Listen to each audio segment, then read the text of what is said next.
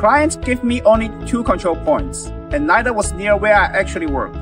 Has this situation ever happened to you? Hi, I'm Alan for HiTarget. Let me show you how to solve that using static collection to build your own control points. First, we quickly set up the instrument on the unknown control point and perform centering and leveling operation. Next, we need to measure the instrument height. This involves taking measurements from 3 different directions and calculating the average of the 3 as the final instrument height. Then we power on the instrument and use its NFC to connect to the V500 receiver. Tap static, then go to static settings, and enter the required information such as interval, site name, and instrument height.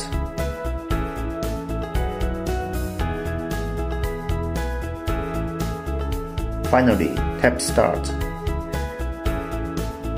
Static collection interval 1. When you hear Begin recording and see the differential signal light start flashing, it indicates that the receiver has started collecting static data.